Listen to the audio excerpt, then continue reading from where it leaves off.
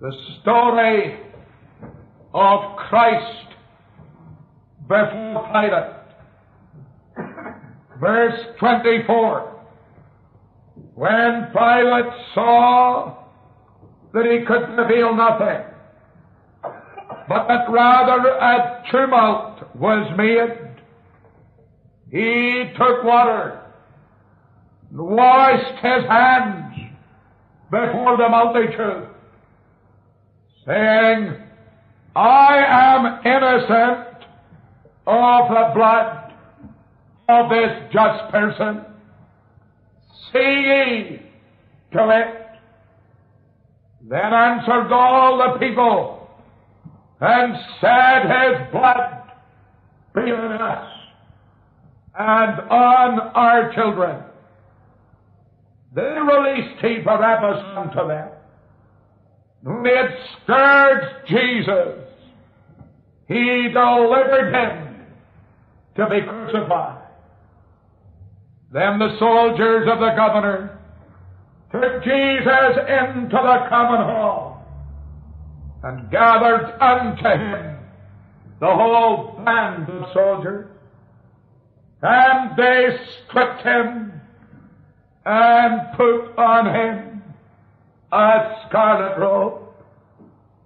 When they had planted a crown of thorns, they put it upon his head, and a reed in his right hand. They bowed the knee before him, mocked him, saying, Hail, King of the Jews! They spit upon him, took the reed and smote him on the head. And after they had mocked him, they took the robe off from him and put his own raiment on him and led him away to crucify him. And God shall stamp with His own divine approval this reading from the infallible book of His name's sake. Amen. Gracious Father, we thank Thee for Thy blessed Word, the Word of the living God.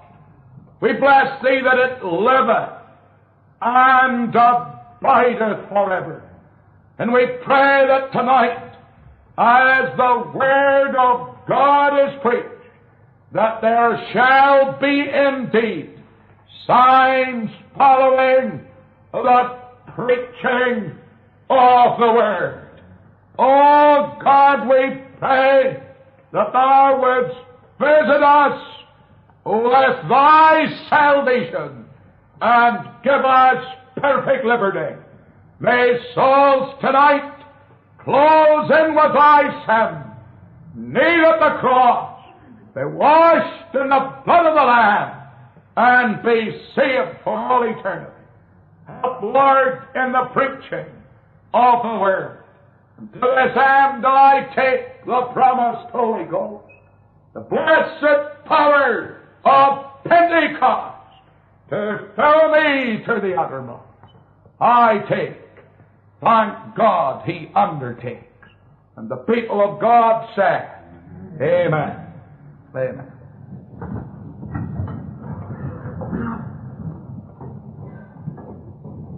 I want to speak this evening upon a very solemn and upon a very heart-searching subject.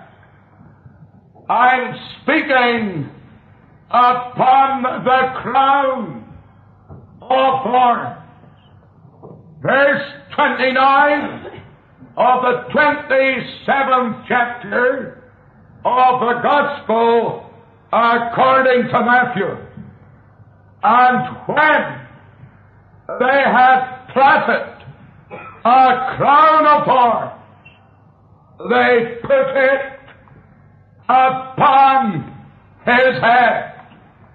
And when they had planted a crown of thorns, they put it upon his head.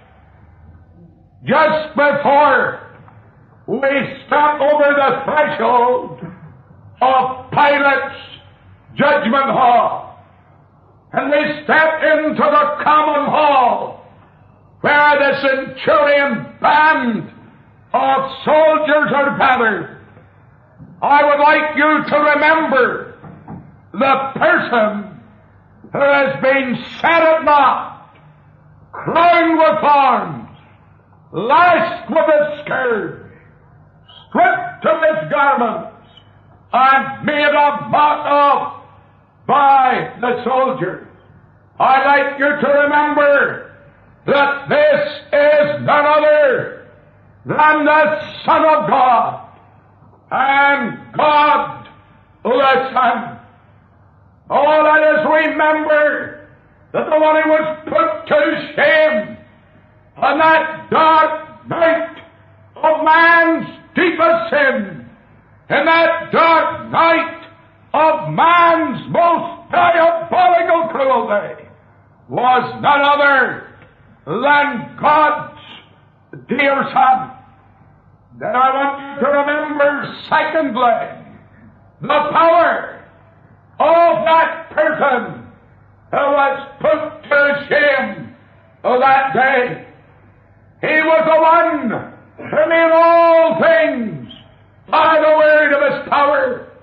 He was the one who stretched out the heavens above us and the depths beneath us. He made the world out of nothing.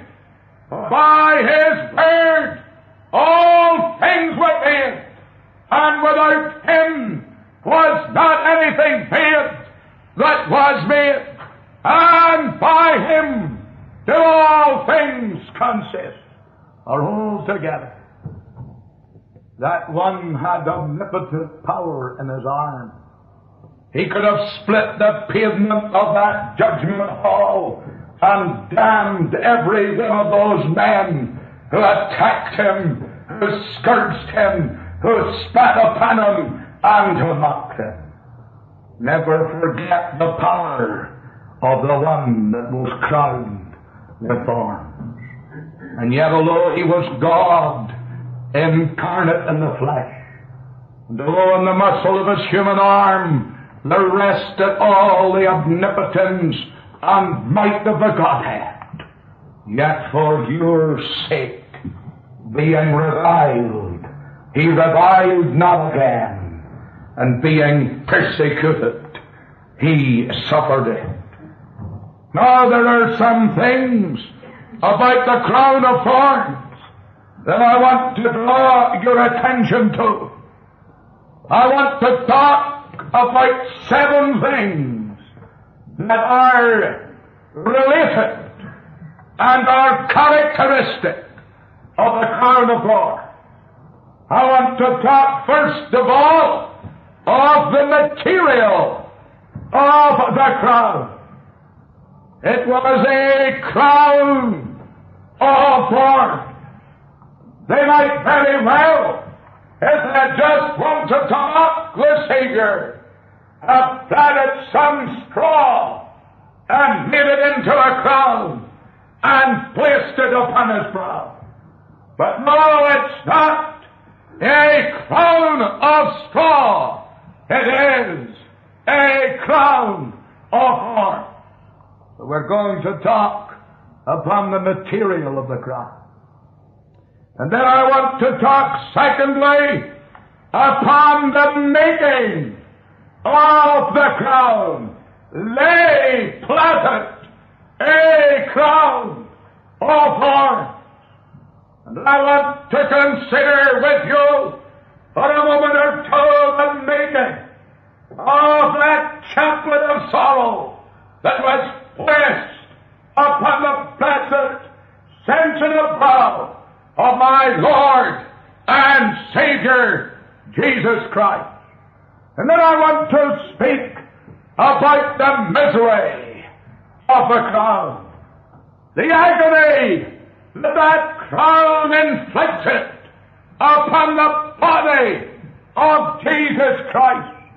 But the greater agony that crown inflicted upon the sensitive human soul of God incarnate in the flesh.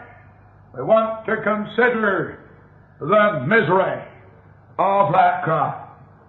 Then I want you to look with me at the mockery of the crown, and how those cruel soldiers mocked our Lord as they crowned him with thorns. And I want you to understand just exactly what crowning Jesus with thorns really meant, and what was the black diabolical purpose of those men as they crowned my Savior with thorns. We want to consider the mockery of the crown. And then, of course, that crown has a meaning, a deep meaning, a biblical meaning, a gospel meaning. And we want to discover the meaning of the crown. And you know, when we start looking into the Bible to find the meaning of that crown of thorns, we'll be led from meaning to mystery. And we'll be standing in the holiest of all, and we'll be considering something, my friend, about the mystery of the sufferings of Jesus Christ upon the cross. And then finally, I want by a way of application to bring what I believe is the message of that crown of thorns to you and to me this evening. So we're going to look then first at the material of the crown. It is a crown of thorns. I'd like to remind you that when God created this world, it was a thornless world, and it was a world without a fire. The seed of the thorn was not created by God at the creation. Thorns and thistles resulted from the fall. They were the direct result of man's sin and the curse of God resting upon creation because of man's sin. If you turn over with me to Genesis chapter 3 and verse 17, you will find this is so. When God created this world, it was a world without a fire, without a thistle, and without a thorn. But when man fell, God said to him, thorns also, verse 18 of Genesis 3, thorns also and thistles shall it bring forth to thee, and thou shalt eat the herb of the field. Thou shalt eat the herb of the field. Thorns also and thistles shall it bring forth to thee. You know, people come to me and they say to me, Mr. Paisley, why does God do this? Why does God do that? I want to tell you, friend, God doesn't do it. It's the result of man's sin that brings these sorrows and these heartaches and these headaches. There's some people would like to blame God for what's the result of their own sinning and of their own depravity. The thorns of this world are the result of sin. The tragedies of this world are the result of sin. The catastrophes and calamities that this old world is shaken with are the result of sin. Every war originated with sin. All death originates with sin. All sickness is related to sin. If there had been no sin, there would have been no death. If there had been no sin, there would have been no sickness. If there had been no sin, there would have been no wars, bloodshed, or calamity. These things are the result of sin. You know, in Palestine, there are 25 kinds of thorns. Speaks to us of the universality of the curse. It's not very hard to find the thorn. You don't need to go far to find sin. It's in every hand. And this chaplet is pressed upon the brow of my lovely Savior in Pilate's judgment hall on that dark night was the insignia of all. Spoke of sin! And it reminds me that he who knew no sin was made sin for me. And they crowned him with the insignia of the fall, for they made him, as it were, the chief of sinners, in substitution for my sin and for my guilt. The material of the crown, it was a crown of thorns. Secondly, we have the making of the crown. I want you to notice that it says they. This was not the work of an individual. This was the united work of the whole centurion band. They planted a crown of thorns. Every one of them is equally guilty. They all partook of this sin and of this crime. And my friend, there's not a man or woman in this meeting that's not guilty of the same sin of crowning Jesus Christ with thorns and refusing Him as our own and personal Savior. Everyone here is guilty. Because you're my sins, my cruel sins, His chief tormentors were. Each of my times became an ill and unbelief the spear. Ah, yes, my friend, we're guilty. They plaited a crown of thorns. You could not possibly plait a crown of thorns without drawing blood from your own fingers. It would be impossible to take that long eastern thorn branch and plait it until it stayed together as a chaplet to be placed upon the Savior's brow as a crown to crown Christ in the mockery of cruel coronation. It would be impossible to do that without drawing blood from your own fingers. And before the blood of Jesus Christ touched those thorns, the blood of man already stained them. It was a blood-stained crown, stained with man's corrupt, sinful blood that was laid upon the head of Jesus. This is a most suggestive thing, friend. What does it mean? It means, my friend, that the blood of the Lord Jesus Christ is mingled with the blood of sinners. It means this, that Christ's blood, praise God, covers the blood of sinners. The blood is the life. Man's life was first of all upon that crown. And it was on that crown in condemnation. But over man's blood there now flows the blood of Jesus. And the life of Jesus is stronger and more powerful than all the sin that flows in the of sinners.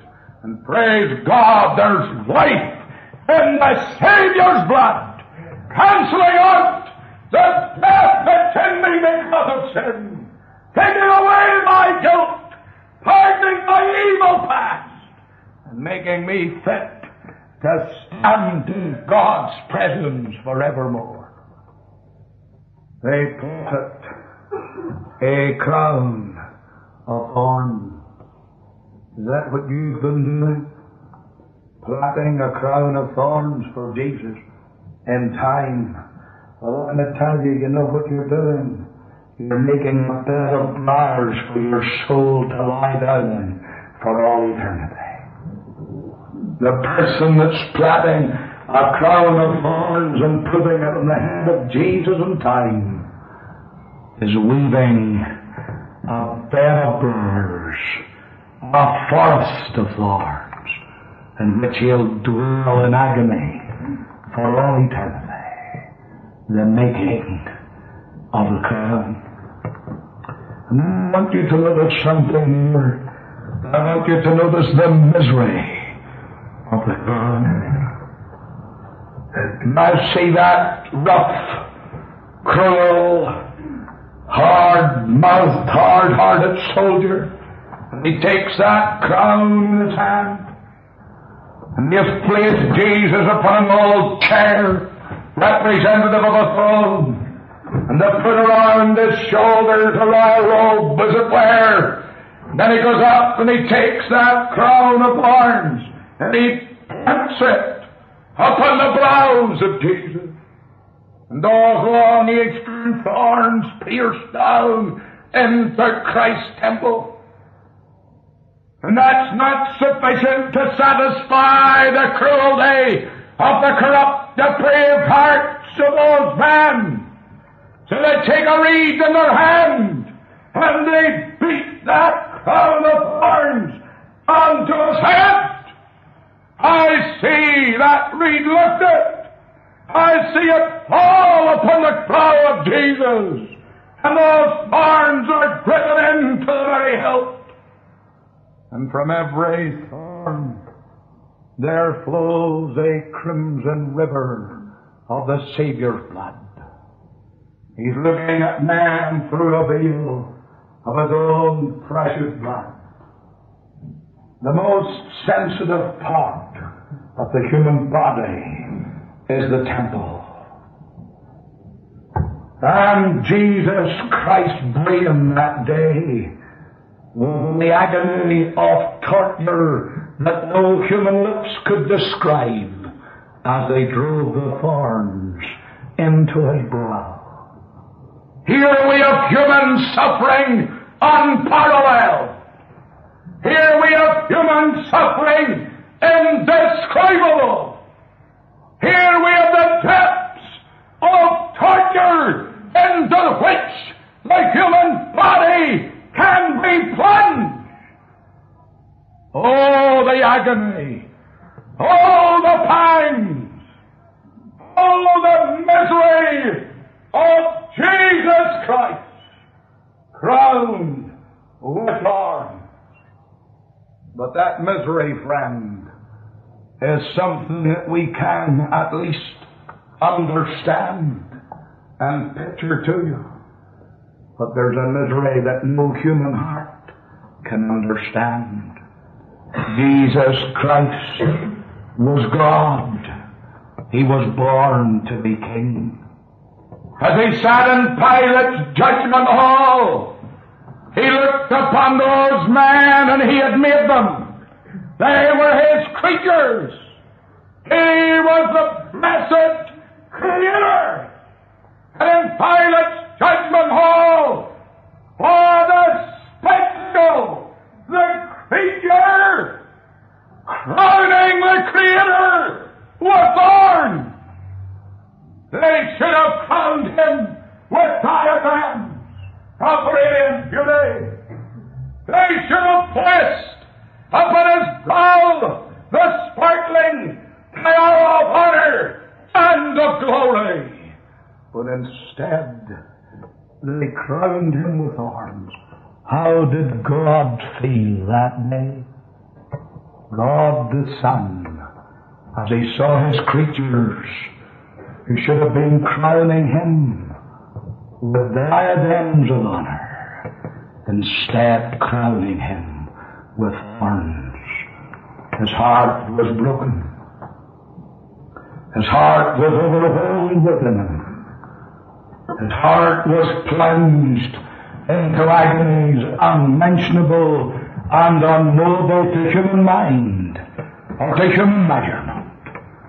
God's dear Son enduring the misery of the crown of thorns. Help me to understand it. Help me, dear Lord, to take it in. Oh, it meant for thee, the Holy One, to bear away my sin, the misery of the crown. And then, of course, that crown was put upon him to mock him. That chair was in mockery of a throne. That robe was in mockery of a coronation robe. That crown was in mockery of a crown of diamonds or of rubies. What did they do it for? They did it to mock him. They bowed the knee before him. And they rose up and they spat upon him. The spittle of men mingled with the blood of God incarnate, running down its face. And there he is, crowned with thorns.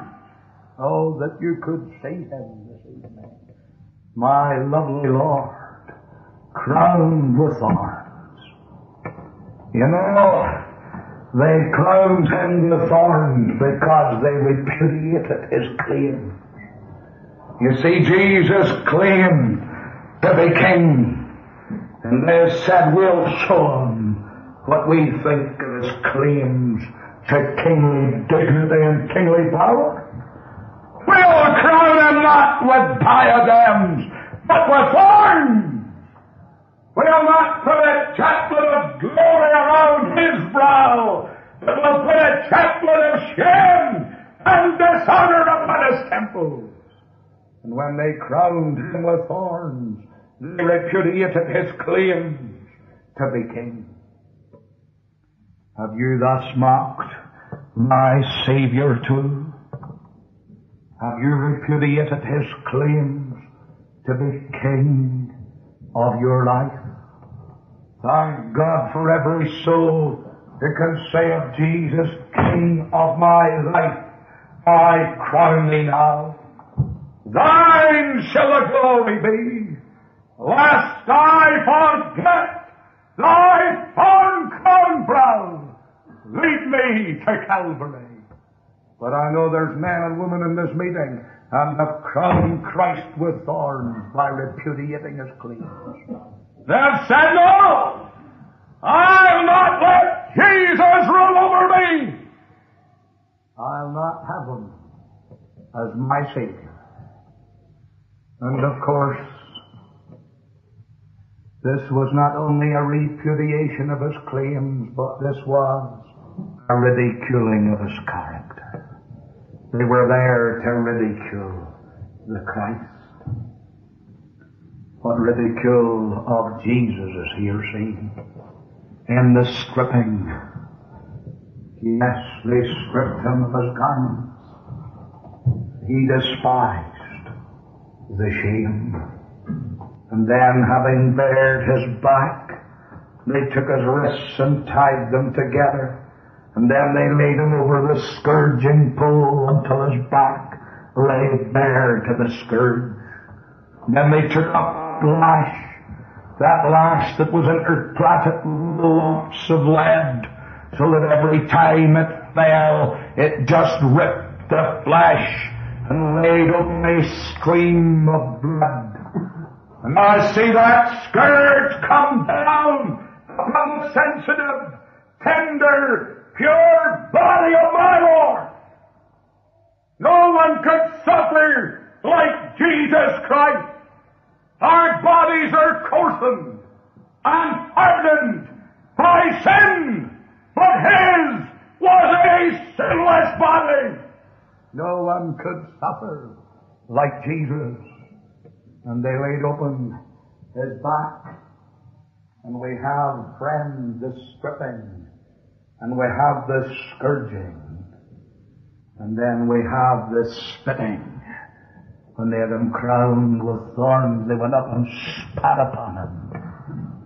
100 spittles, 100 lips of 100 soldiers making up the centurion band.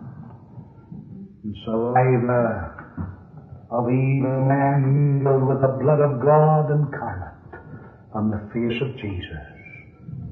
And not content to strip him, and not content to scourge him, and not content to spit upon him, they take their hands and pull the hairs from off his cheeks, and they plucked off his beard until his whole face was marred more than any man, and his form more than the sons of men.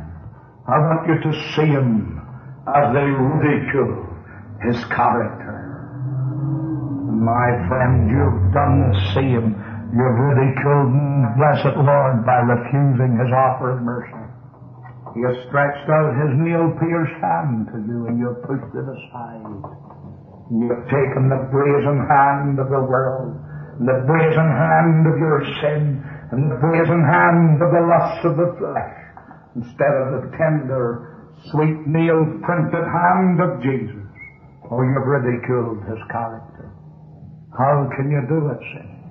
Ridiculing the character of my blessed Lord. And then rejected his compassion.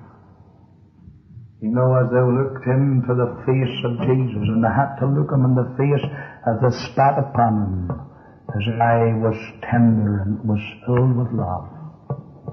There wasn't a flash in their eye of judgment. There wasn't a flash in their eye of resentment. There wasn't a flash in that eye of justice. It was all tender love. As they spat upon him, he was weeping for them. As they ridiculed him, he was praying for them.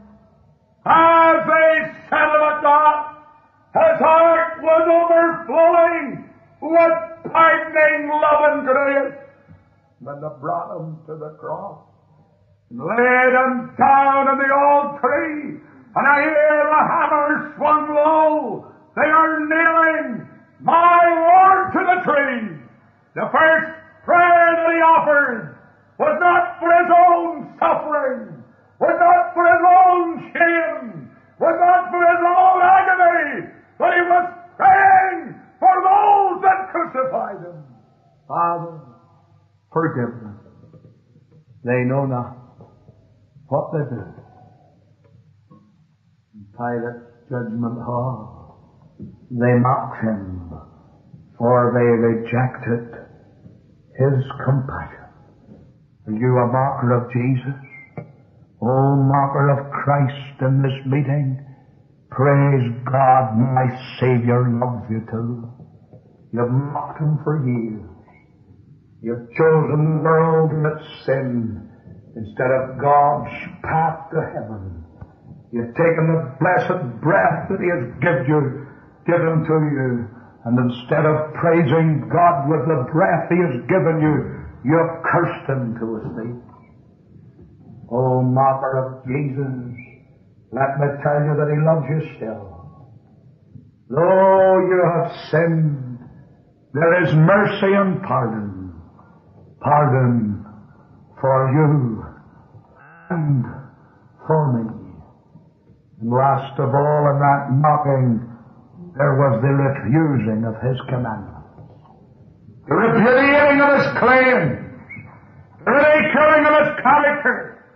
The rejecting of his compassion, and the refusing of his commandments. They knew that he was a king. They knew his teaching. The prophet of Nazareth was well known in Palestine. His teachings were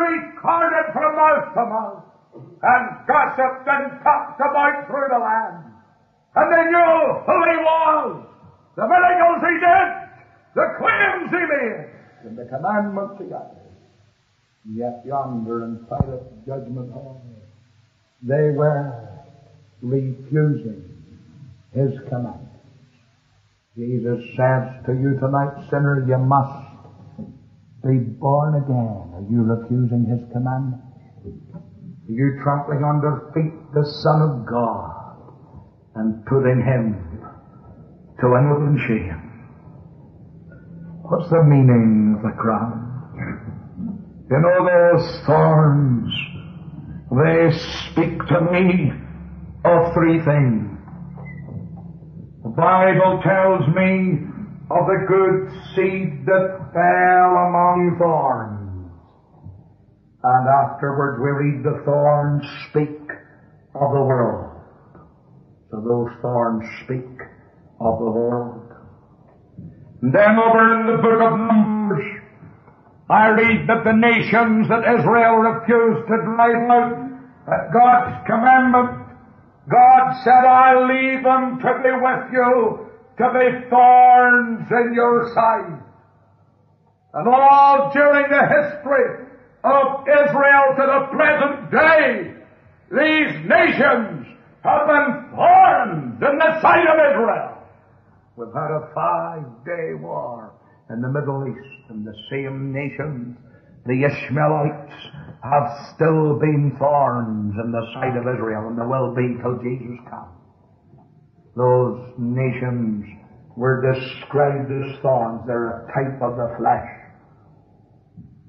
The spirit lusted against the flesh, and the flesh against the spirit, and these two are contrary, the one to the other. And then, of course, those thorns speak to me of the devil. It was the devil that tempted Eve, that seduced our first parents, that brought in the curse. And from the curse, what did there come? There came the thorns and the thistles that grow so abundantly in every land on the face of the earth. There's not a climate that doesn't produce thorns. There are thorns everywhere. It's a universal curse.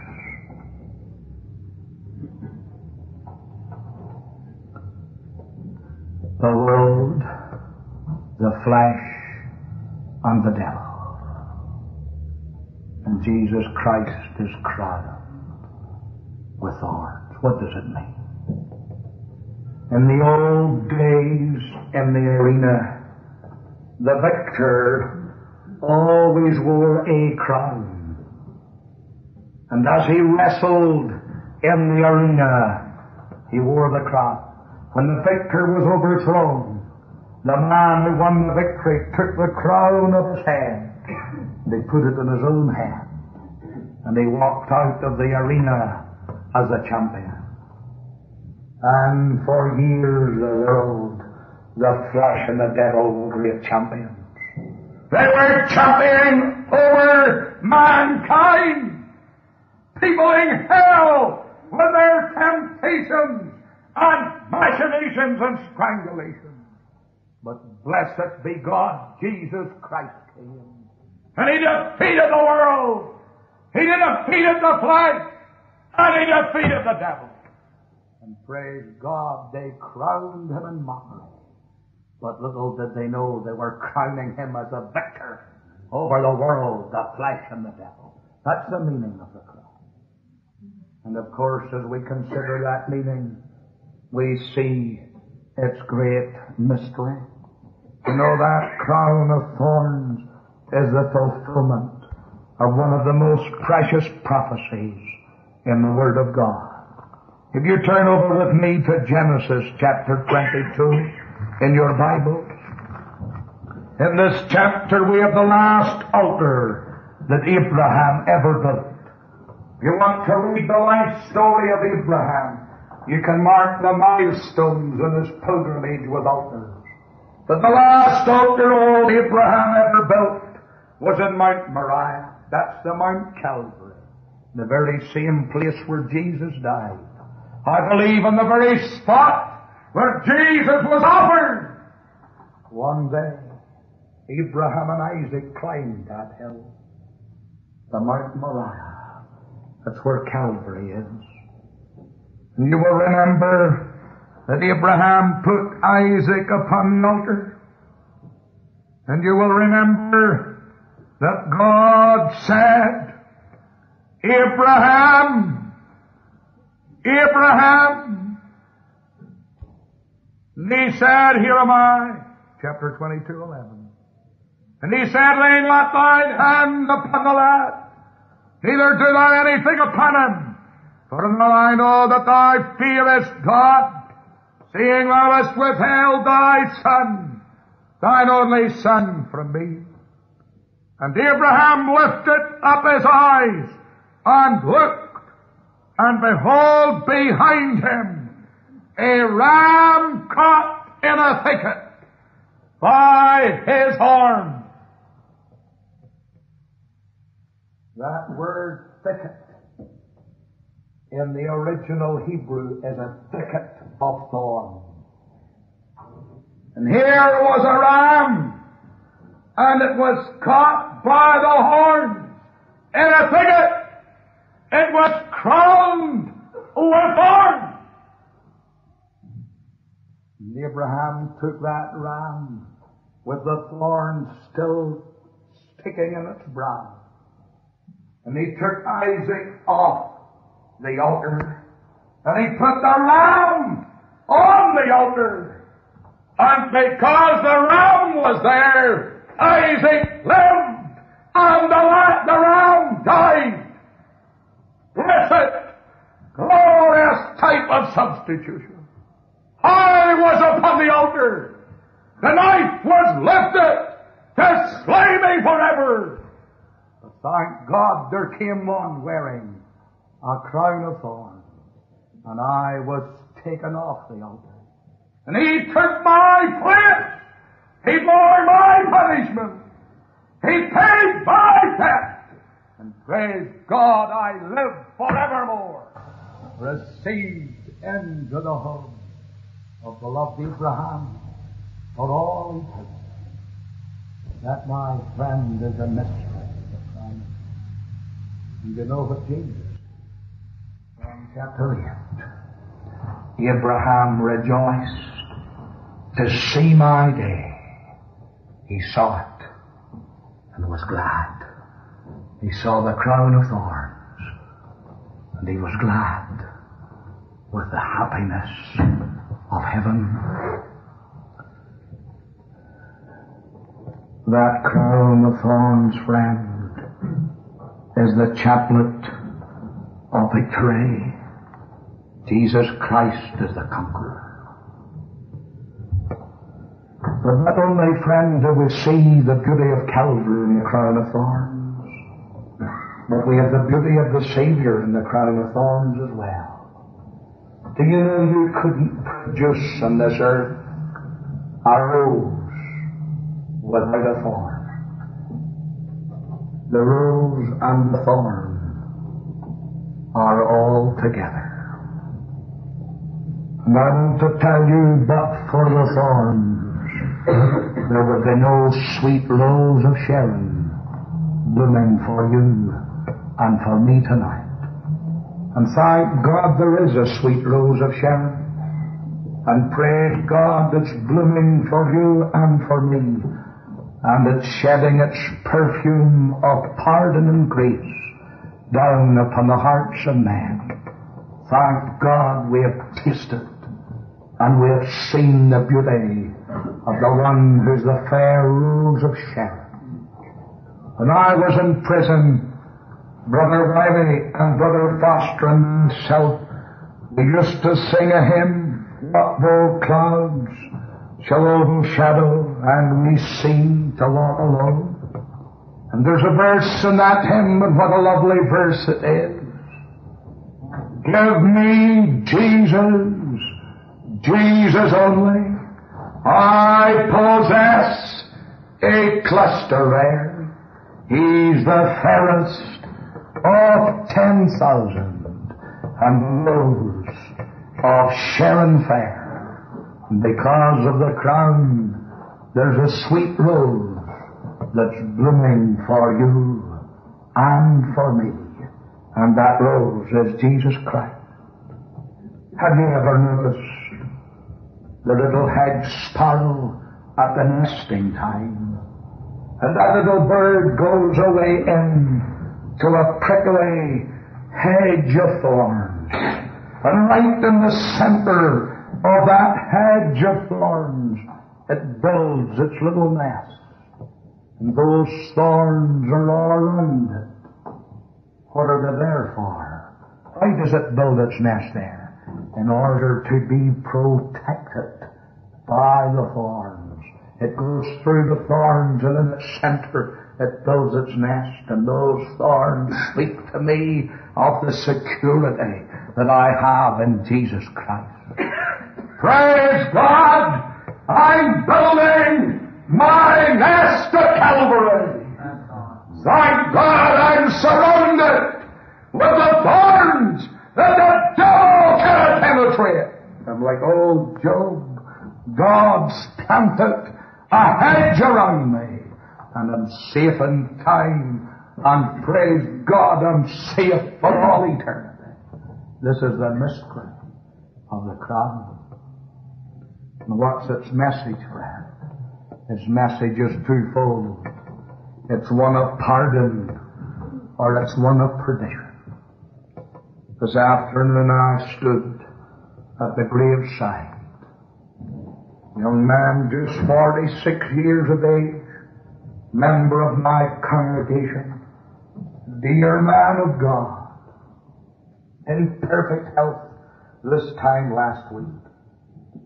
Took a headache on Sunday afternoon, last Sunday afternoon. And on Monday afternoon he was in eternity. Sunk into unconsciousness. Never spoke, but passed on to eternity. And as I stood at that grave surrounded by a great mass of men this afternoon, I said to those men, what if your body was in this casket? What if this was your grave? What if you had passed away on Monday afternoon? Where would you have been now? Where will you be in eternity? If you crown him with thorns tonight, you'll be in hell. If you crown him with thorns, friend, you'll be damned forevermore. It speaks of perdition. But praise God, it also speaks with pardon. And I can kiss the Son of God tonight. I can kneel at His feet. I can say, Lord Jesus, my sin crowned me with thorns, but I crown thee now as my King and my Lord. Crown Him with many crowns. The Lamb upon the throne.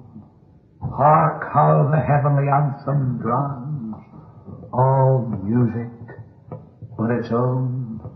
May God help you to crown Him King tonight and Savior for Jesus' sake.